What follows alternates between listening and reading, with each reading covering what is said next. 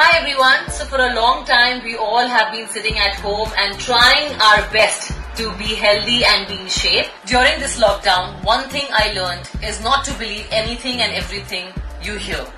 One such thing is the myth about razors.